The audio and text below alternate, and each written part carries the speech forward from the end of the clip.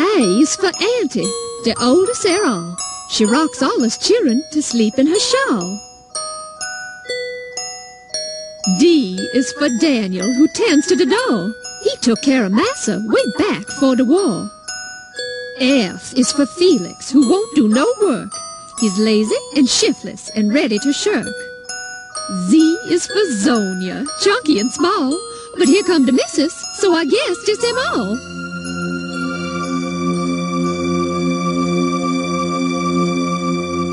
Listen, Mammy, there ain't no way to wash clothes. What you all need is rhythm. What do you all mean, rhythm? I'll show you what I mean.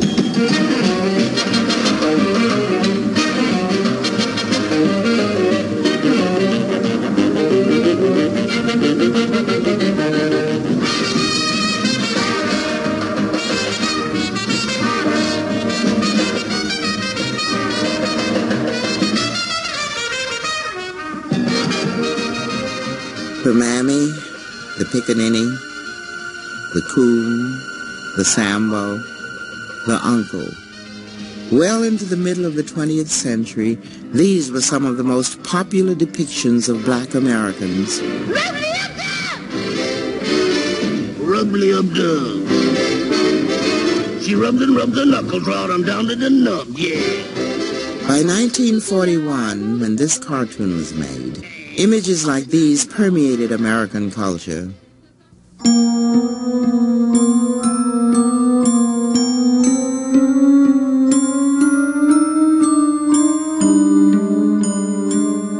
These were the images that decorated our homes, that served and amused and made us laugh. Taken for granted, they worked their way into the mainstream of American life. Of ethnic caricatures in America, these have been the most enduring.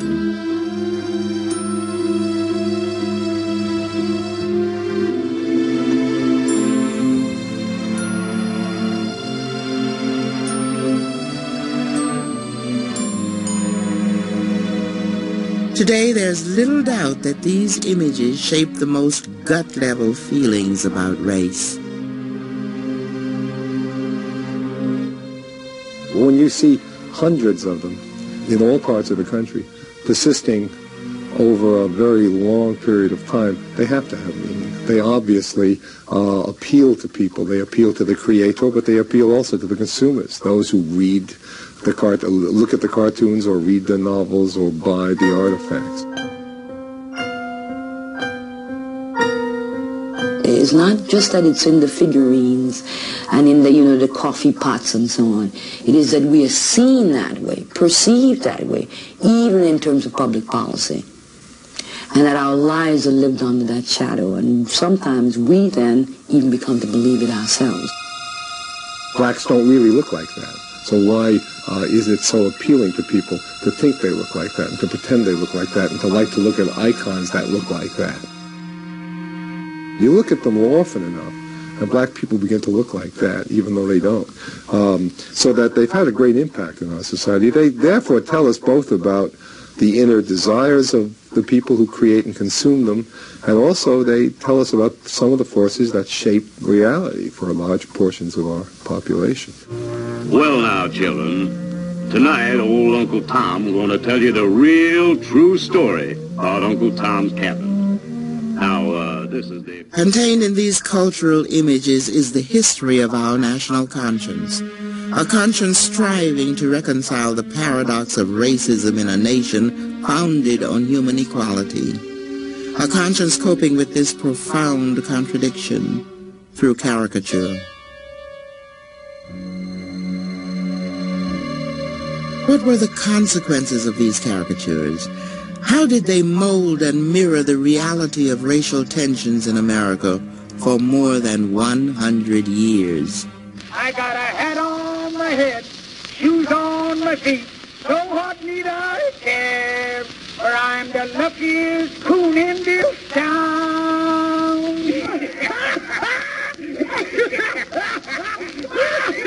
In the early 1900s, images and songs portrayed a simple, docile, laughing black man, the Sambo.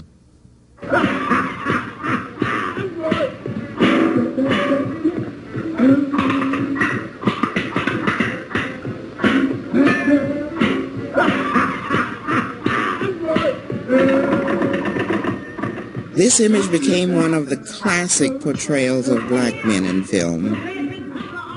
Carefree and irresponsible, the Sambo was quick to avoid work while reveling in the easy pleasures of food, dance, and song.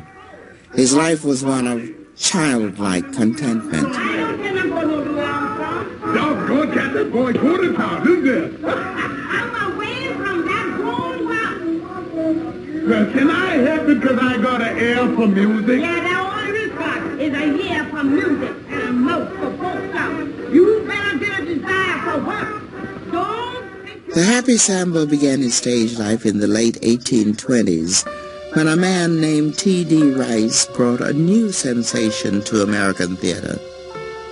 Rice was known as an Ethiopian delineator, a white comedian who performed in blackface. The name of his routine would later become the symbol of segregation in the South. The Jim Crow was a dance that started on the plantations as a result of dancing being outlawed in 1690. Dancing was said to be crossing your feet by the church. And so the slaves created a way of shuffling and sliding to safely glide around the laws without crossing their feet. The slaves had a saying for their cunning in skirting the law. Wheel about and turn about and jump just so. Every time I wheel about, I jump Jim Crow. According to legend, T.D. Rice saw a crippled black man dancing an exaggerated Jim Crow dance. Rice took the man's tattered clothes and that night imitated him on stage. It was an instant success, and America loved it. And a bevy of imitators came about. Literally hundreds of men tore up their clothes, discarded their perfect dialects of the black man, and began to do this exaggerated character dance, which became known as the Jim Crow character.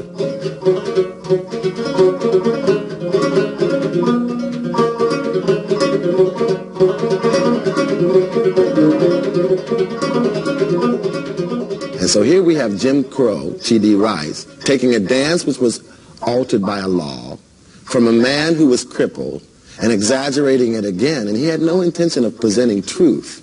But what was bought by the majority of people in Ohio and in the Louisiana Territory and along the Erie Canal was that this was a true image, and it was a devastating image. People in small towns who had never seen blacks, and suddenly saw Rice, bought that as a black image.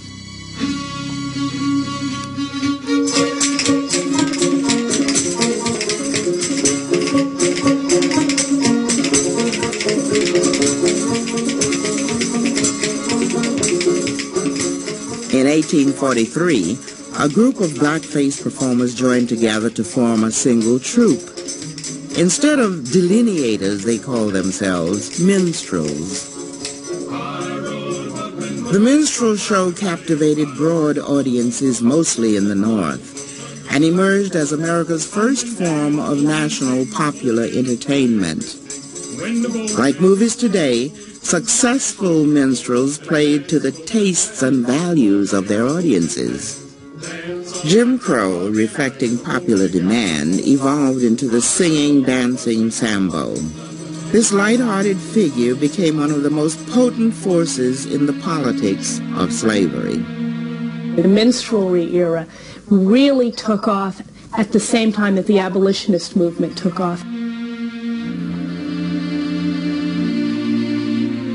As there were people working to end slavery, people working to eradicate slavery, there were also people increasing the exaggerated portrayals that we find in the minstrel materials.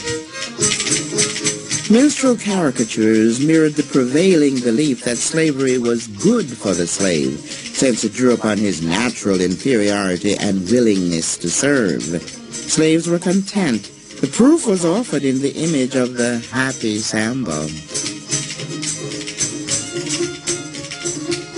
The old plantation was presented as a kind of paradise. Well, white Americans were being constantly bombarded with the image of happy slaves, is what it amounted to. So slavery must be a good institution if the slaves were happy and the masters were kindly. And so that whole cultural image of benign or beneficent institution was projected constantly in the period immediately before the Civil War. So blessed with moderate work, with ample fare, with all the good the starving pauper needs, the happier slave on each plantation leads. I am quite sure they never could become a happier people than I find them here. No tribe of people have ever passed from barbarism to civilization whose progress has been more secure from harm, more genial to their character, or better adapted to their intellectual feebleness than the Negroes. Joe down to play. We'll make it ring both night and day. If we care not what the white folks say, they can't get us to run away.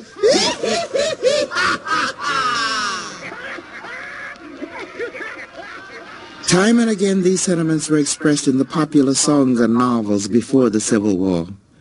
For many Americans, North and South, the myth of Sambo resolved both the moral and political conflict of allowing slavery in a free society.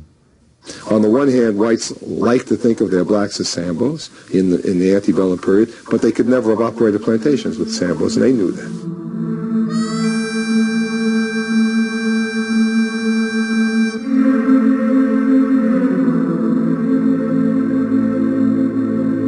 The slavery debate grew more heated as the Civil War approached. Minstrels playing to conservative sentiment turned their attention to free blacks in the North, and a new character appeared beside the Southern Sambo, Zip Coon. Transcendentalism is that spiritual cognizance of the psychological irrepressibility connected with A dandy and a buffoon, Zip Coon's attempts to imitate whites mocked the notion of racial equality. Together, Zip Coon and Sambo provided a double-edged defense of slavery.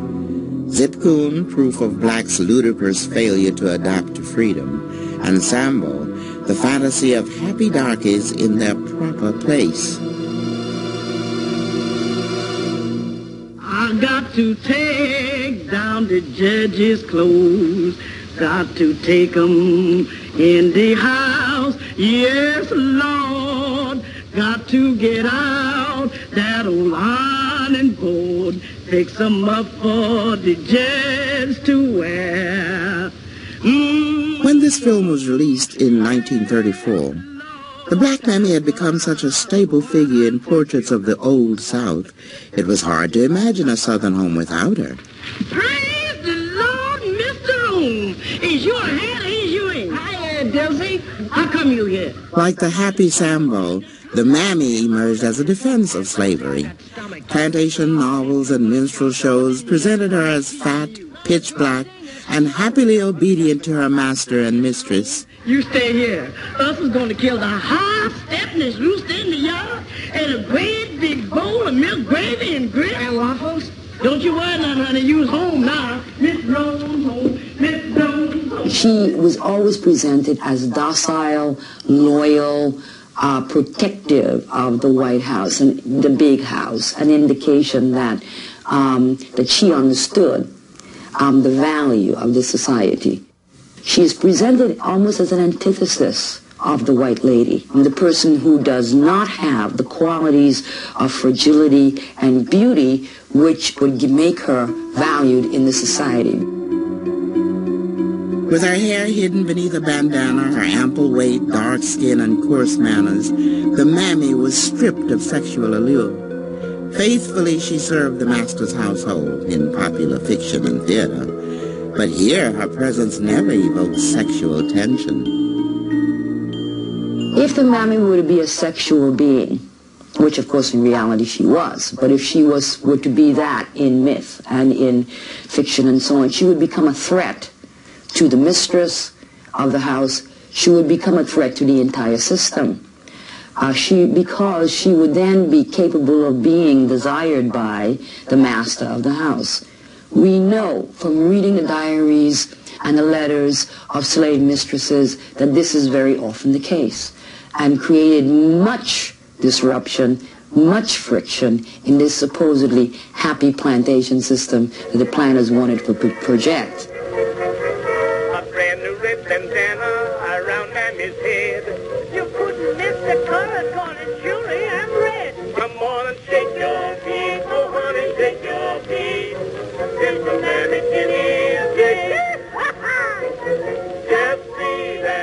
While happy in her subservience to whites, the Mammy was portrayed quite differently in relations with her own family. In your usual setup in American society, the person who controls is the male. The Mammy is presented as the controller, a way of indicating, quote unquote, how inferior we are. That men are weak and women are strong. The very opposite of the way it's supposed to be, according to the societal norms. So the Mammy strikes at two important concepts of gender in antebellum society. She is strong, asexual, and ugly when a woman is supposed to be beautiful, fragile, dependent. She is a controller of her own people, of the males in her own society, when the female should be dependent and subordinate. An indication clearly that black people can't make it. Freedom brought hope to black Americans.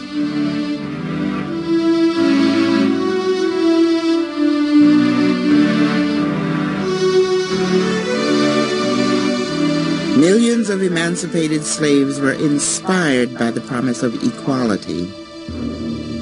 But this promise was betrayed.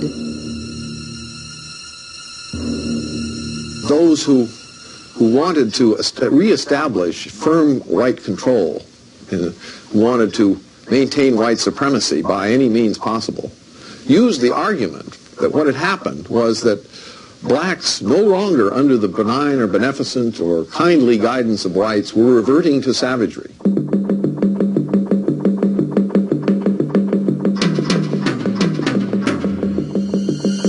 Political debate manipulated public fears about the so-called black menace. Old stereotypes were adopted to the new politics. Increasingly, blacks were identified as brutes.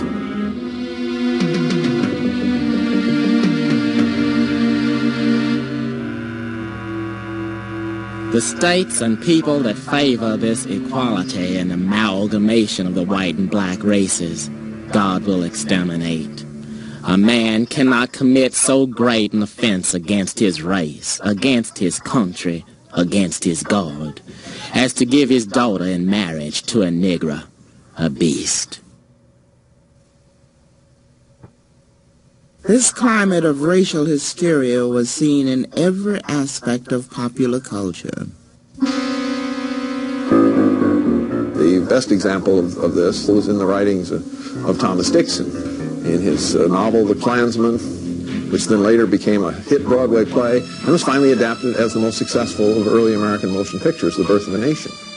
Described by President Woodrow Wilson as history writ in lightning, Birth of a Nation captured on film the classic caricature of blacks following Reconstruction. Here, emancipation was viewed as a tragic mistake.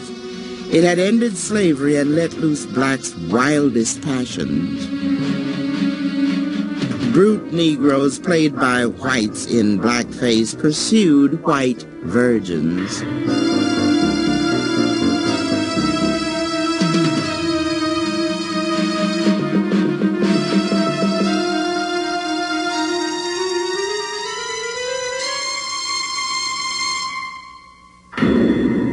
These images were guaranteed to incite racial violence, but more, they justified it.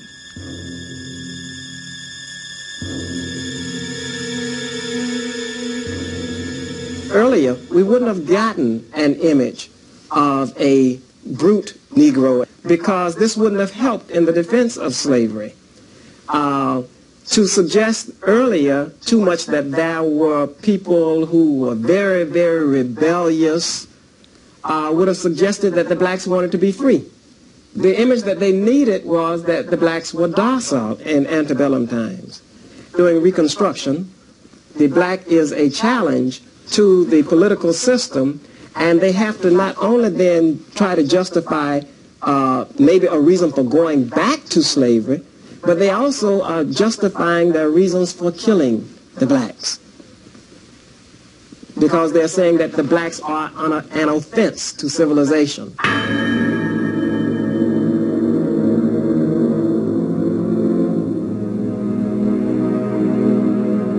These beings must be controlled, is what the mythology is telling us. And at the same time, in a very clever way, I think because it wants, the planters also wanted to soothe people, wanted to make sure that they believed that their society could continue. They harken back to the good old days when everybody's happy, the happy darky. A way of saying, let's go back to those times. Remember those good old times when? Oh, there was an old darky and they call him Uncle Ned, but he died long ago. And he had no wool on the top of his head, in the place where the wool ought to grow. Then lay down the shovel and the hoe, and hang up the fiddle and the bow. No more hard work for poor Ned. He's gone where the good darkies go. The older generation were the faithful retainers of the slave era, and the newer generation, however, was out of control. The blacks who had grown up in the period since the Civil War and had never known the domesticating influence of slavery. So you have this two-pronged attack on blacks. On one hand, they reduced the servile, harmless singing darkies of the good old times before the Civil War, where we really want to go back to. And you have an attack on supposedly what they've become now. Vicious, brutal, aggressive, violent. America at the turn of the century experienced unprecedented race hatred. Violence, Jim Crow segregation, mob terror became acceptable methods of social control, and always to justify such atrocity was the excuse of the animalistic black brute.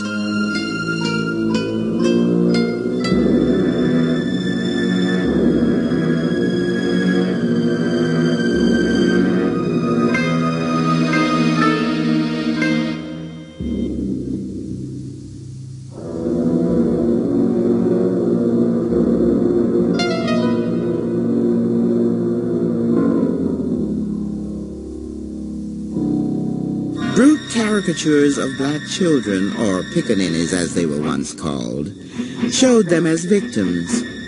Victims who evoked not sympathy, but the feeling that blacks were subhuman. They're always on the river, on the ground, in a tree, partially clad, dirty, their hair unkempt. This suggests that there was a need to imagine black children as animal-like, as savage. If you do that, if you make that step and say that these children are really like little furry animals, then it's much easier to justify the threat that's embodied in having an alligator pursuing the child.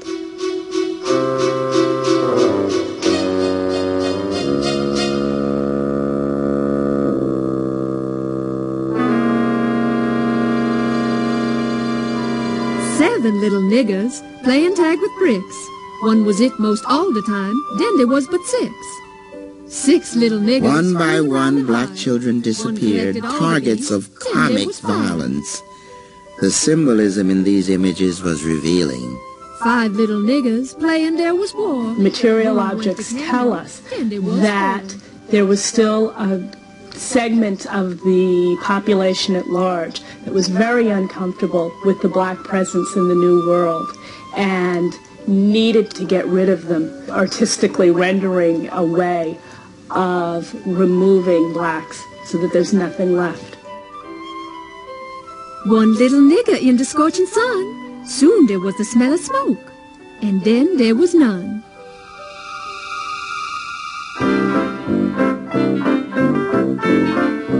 As America crossed into the 20th century, these images were inherited by vaudeville and motion pictures. The forms were new, but the content was unchanged. In the minstrel tradition, black roles in films were still played by whites in blackface. When blacks finally began to play themselves, they faced a tragic dilemma. By the time blacks came to the minstrel stage, they had to perform in blackface. And so you had black men darkening their already dark skin with soot and widening their mouths and portraying themselves. Reuben Crowder was a black man from the Midwest who, by the time he came to the minstrel stage, had to take an Irish name because most minstrels were Irishmen performing black characters. What you have here is a weird warping of the American fabric. You know, when a black man takes an Irish name and then impersonates the impersonator, impersonating himself. So anybody who was black and who wanted to get on the theater will do it like a Pick and Pat or Molasses in January. Do what they do. Don't come telling me you can do Paul Laurence Dunbar's poetry or James Weldon Johnson's poetry or Georgia Douglas Johnson's poetry. No, nobody wants that. Give me a coon song and one of these jokes.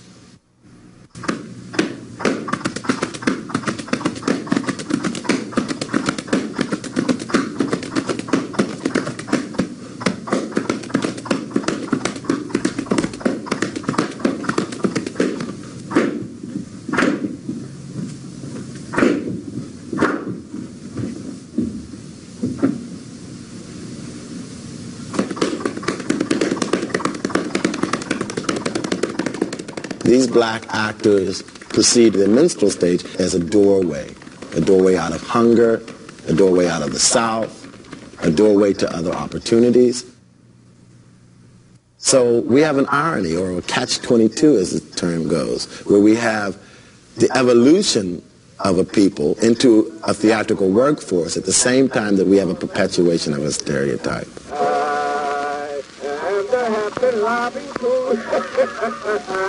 Come out in the valley and look for the moon.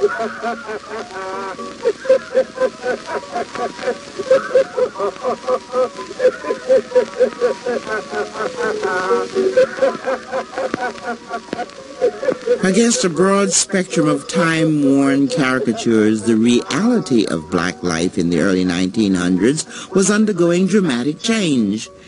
In growing numbers, blacks were moving from the country to the city, from the South to the North. Emancipation had disrupted the social order of the South. Now black migration and competition for jobs threatened the status quo of the North. Racial hostilities began to brew. New caricatures of the urban coon emerged, reflecting the perceived threat of an expanding black labor force.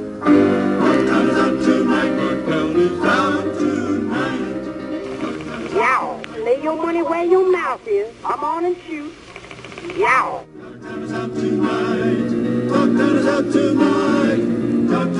Wait a minute, y'all. Wait a minute. Where'd you get them red boons at? What kind of dice is these? Don't start no argument now.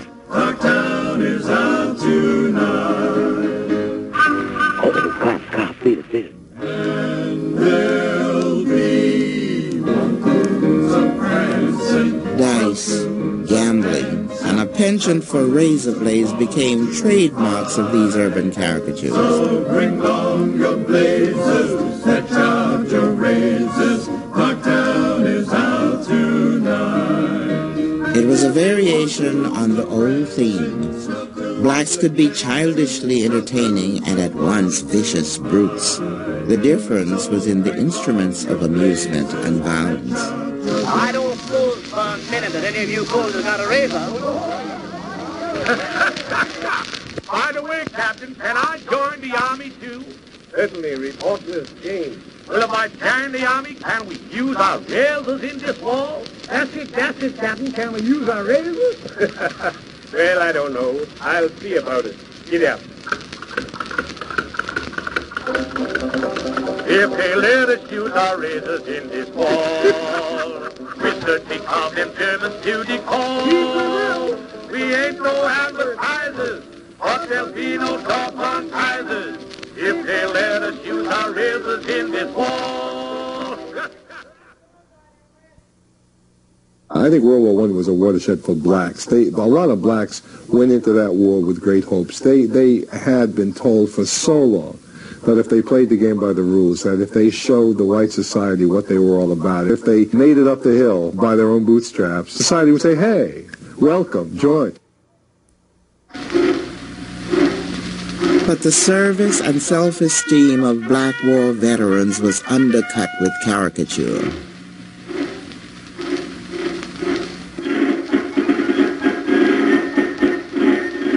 Symbolically, these images reinforced white supremacy by fitting blacks within acceptable roles as servants and entertainers. The reality of black servicemen who now bore arms and demanded the freedom and opportunity at home they had fought for abroad. This reality inflamed many whites. Race riots swept the North each summer from 1919 to 1921. It was a period of overt and casual racism. It's perfectly polite for whites in the North, educated college types, to write in high-toned journals like Harper's and the Atlantic and Scribner's to use words like nigger and coon and darky.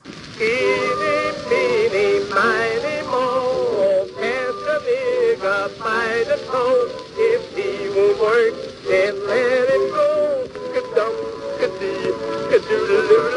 But when you get money, your little bride, it's hard to be a nigga, but it's hard. It's hard. Oh, you can't get your money when it's low. It's hard to be a nigga, but it's hard. Within these distorted molds of black behavior, black entertainers necessarily had to fit to an acceptance from mainstream audiences. Over time, black performers brought elements of humanity to the caricatures. Still, popular entertainment remained double-edged in its rewards, creating personal suffering and a cultural stigma as the price of success. Perhaps no more poignant example exists than in the life of Bert Williams.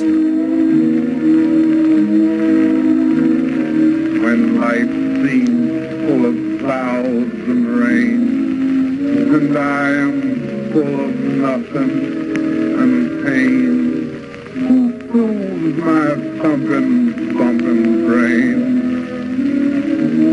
Nobody. A tall, dignified man who spoke precise English, Bert Williams stooped his shoulders and learned to talk in the minstrel imitation of black speech. With the final touch of blackface, he became America's preeminent blackface artist. Oh, I know what you're thinking. I mean, I have heard all the rumors myself. It seems that this blackface makeup, my white gloves, and my comic gait ain't the only thing I'm becoming famous for. Or is it infamous? I have been trying to finish Bert's show for him. And my eulogy to Bert will be to finish the finale, on his life by elevating him to the class of a folk artist and a folk hero that I think that he deserves. Well, now you take last night, for example. I had just finished my show and I was about to step out from our evening constitution when I came upon what appeared to be a perfectly delightful watering hole. So I stepped up to the bar and I asked the man for a bourbon. Well, the fella didn't take too kindly to serving a Negro. And so, to impress his friends, he said, that will be $50. Hell, I didn't bat an eye. I just stepped up to the bar, reached down in my pocket, whipped out a $500 bill and said, I'll take 10.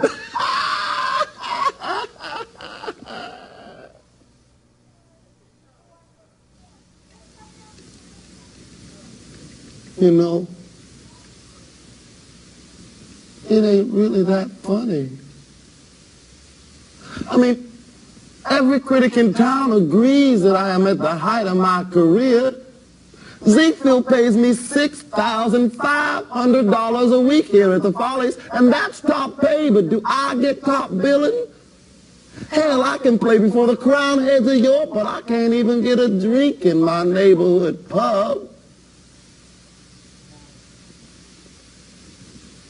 You know, they got this rule at the press club that says a black man can't even enter without a white host who is willing to sign that he'll be responsible for the black man's actions. Ain't I a responsible human being? There ain't a night that passes that somebody don't knock on that door and invite me over to the press club for a drink.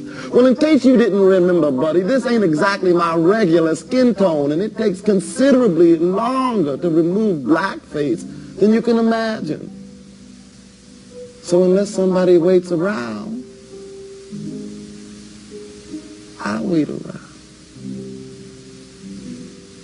That's right.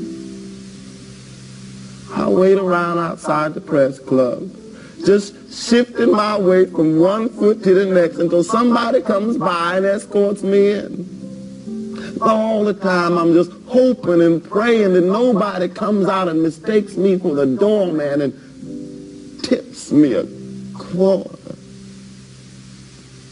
You know, it's no disgrace being a black man,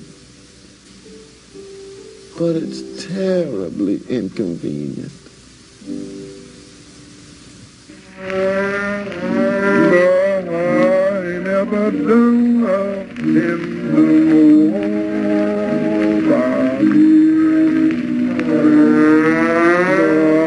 I never done nothing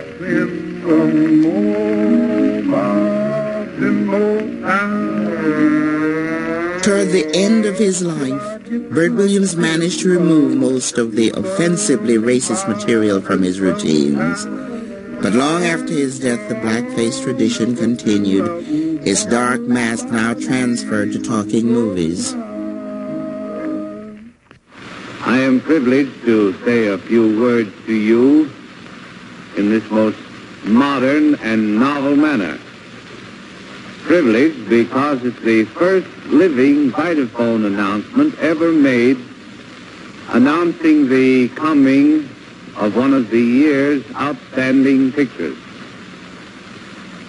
What is the picture? Well, of course, you guessed that I'm referring to Warner Brothers' supreme triumph, Al Jolson in The Jazz Singer.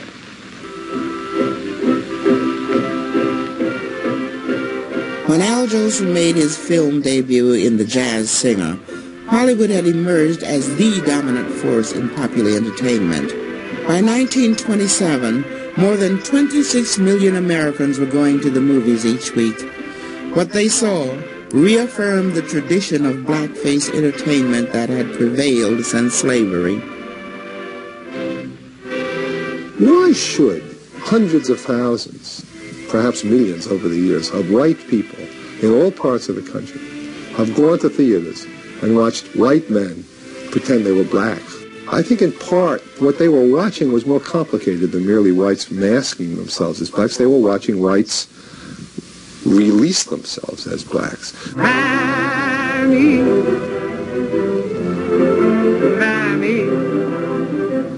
Suddenly these whites who were just like them could dance and sing and show emotions openly and cry and laugh. And I think there was a kind of cathartic about this. And I think blacks have played that role in this society. They have been a kind of surrogate. I'm coming.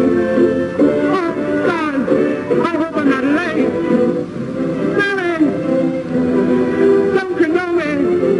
It's a little crazy. I walk a million miles for one of your smiles. But when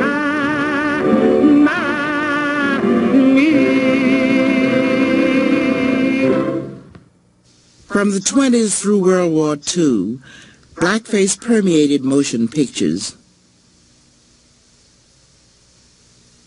When this mask was abandoned, its imprint still warped film images of blacks, even when blacks played themselves. Take this dime now and hurry on back to town and get me that beef liver. Hurry up now. Actually running now. You want to put your shoes on? I'm saving in case my feet wear out. And then I have them. Of all media, cartoons provided the best form of racial caricature. I get misery in my feet.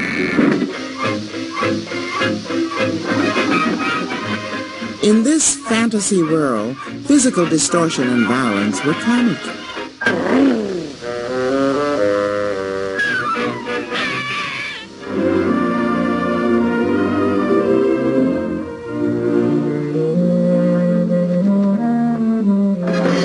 Before you die, you can make one last wish. Yeah? Well, let's see now. I wish I wasn't the clay. Hooray! Hooray! Oh, Campbell lady sings this song. Do the Campbell racetrack come along. Fantastic, isn't it? Wine run all night, wine run all day. I'll bet my money on a buffalo night. Somebody bet on the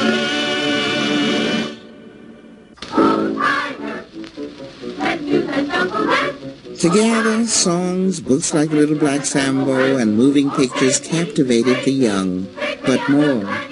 They shaped impressionable minds to view stereotypes as not only acceptable, but funny. And Big Black Jumbo, coming home from his work with a brass kettle under his arm for Black Mumbo, saw what was left of the tigers and said, "What elegant melted butter."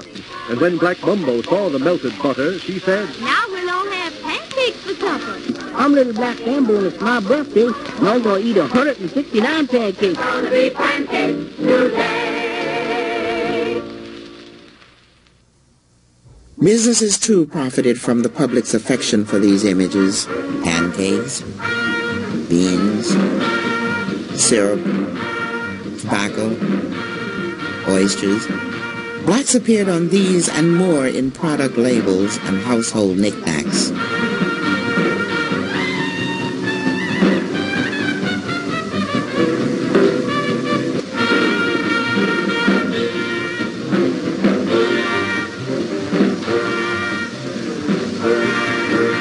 The cumulative effect of these images produced over and over again, seen over and over again, images that are notions in the home, merely amusing notions, become really destructive stereotypes, notions of the mind.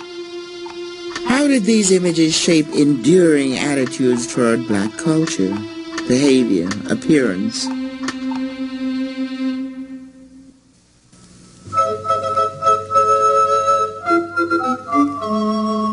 Her cheek, her chin, her neck, her nez.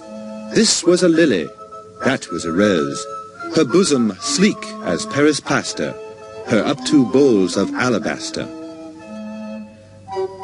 This was the standard of beauty once heralded in America, a standard inherited from Europe. Against this image of perfection, Africans and African Americans were compared.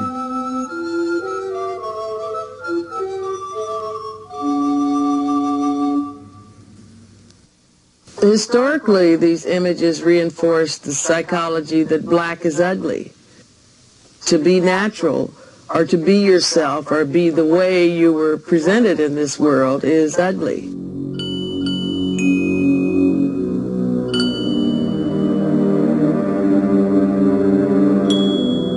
My lips don't look like large pieces of liver. My eyes aren't snow white or bulging in a frightening appearance. I wear my hair natural, but it isn't standing all over my head as though I'm wearing a fright wig. A total distortion of the black image. In these images, a subliminal message is clear. We can see how the portrayal of distinctive physical features of blacks become not only laughable, but grotesque.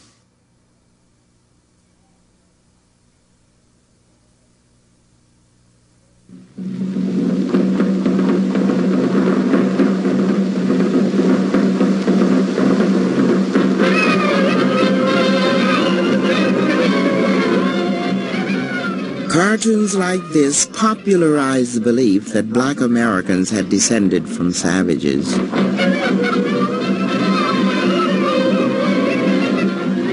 To use the 19th century cliche, which prevailed almost up to our own time, Africa was the dark continent. It was the place where civilization had made the least progress. Indeed, it was the center of anti-civilization, or primitivism of all kinds. According to myth, slavery, then segregation, had managed to domesticate black Americans. But without white control, blacks reverted to savagery.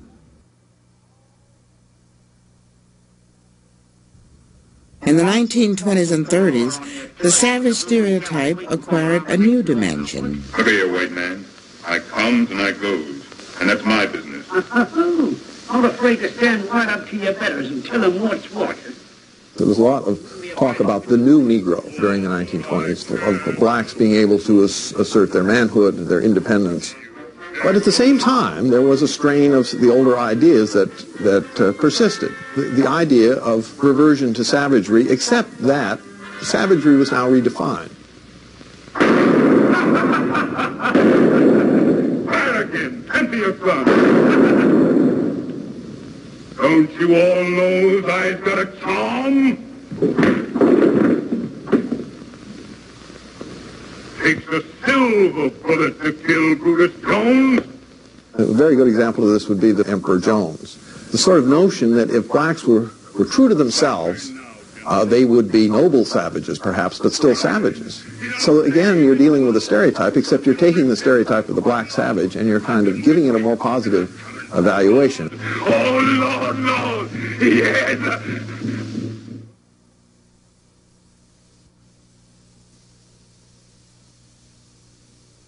The more comforting images of the mammy, Sambo, and uncle posed no threat. Happily, they entertained and served. Through this romantic fantasy, generations of Americans from the Civil War to this day escaped concern or responsibility for racism. It's way down south in Dixie, where dancing is a natural heritage of the Negro.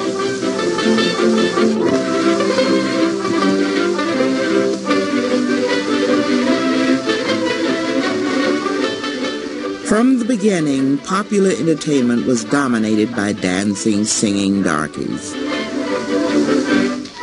Take your horses for the cakewalk.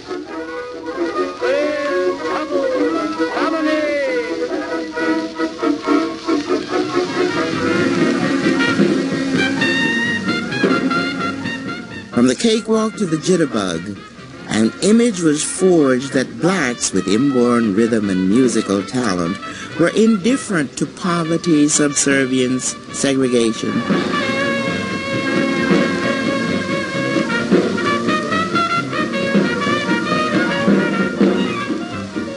As slaves, they danced even at their own auction block. Blacks' greatest joy, however, came in providing services to whites. Even their clothing revealed delight in their inferiority. They are only portrayed in full clothing that's neat and attractive to look at if they're wearing a uniform of some type. And a part of the uniform is a big smile. The smile says to the person looking at the object, this man's happy to carry my bags. This woman is happy to make my pancakes. These people are happy to spend their lives serving the white population. They're happy to be confined in this way and never devote any energy to thinking about themselves as oppressed.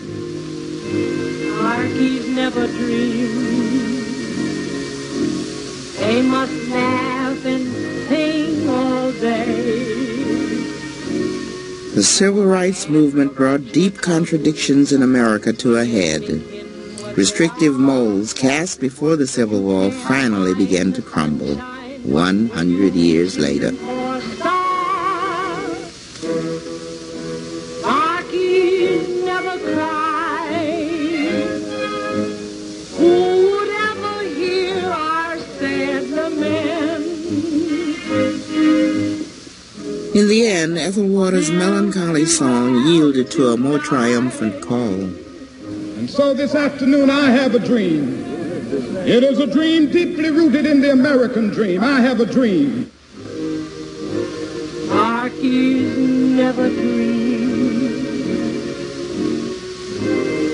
The sons of former slaves and the sons of former slave owners will be able to live together as brothers. I have a dream this afternoon. Will redeem on that judgment day. They will be judged on the basis of the content of their character, not the color of their skin. I have a dream this afternoon.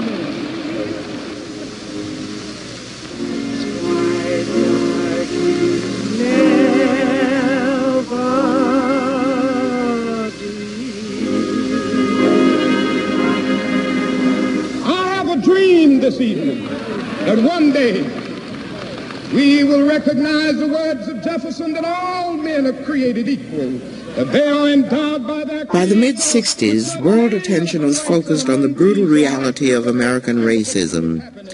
In this climate of national embarrassment and gradual reform, happy images of the past rang hollow. Slowly, popular culture adapted to the new tide in politics and attitudes.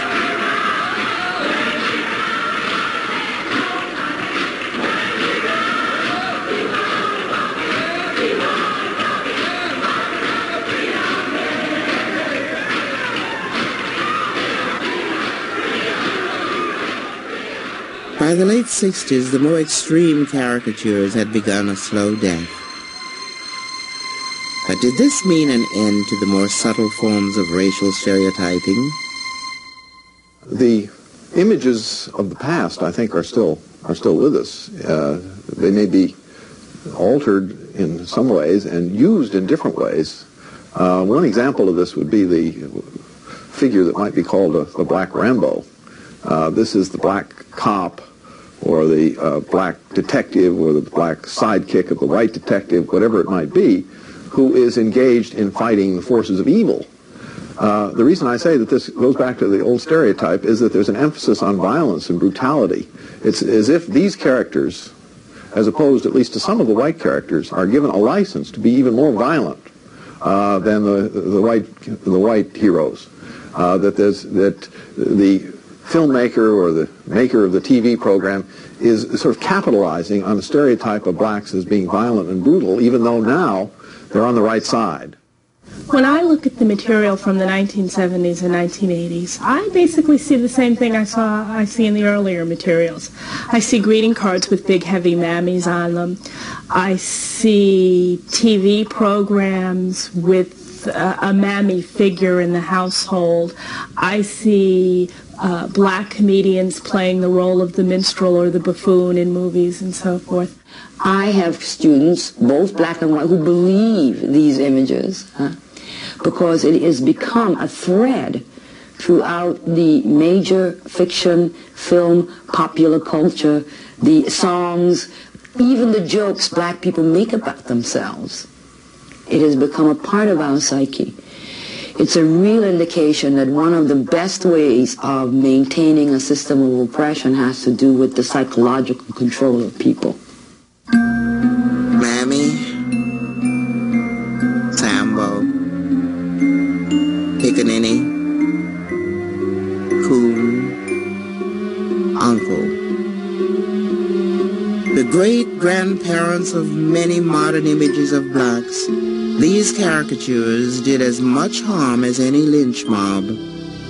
True, their hurt was often indirect. Yet because of this, they left wounds that have proved far more difficult to heal. These are their descendants. As we turn to contemporary culture, how will we judge? What do these images reveal about our innermost fears, our hopes, our most enduring fantasies?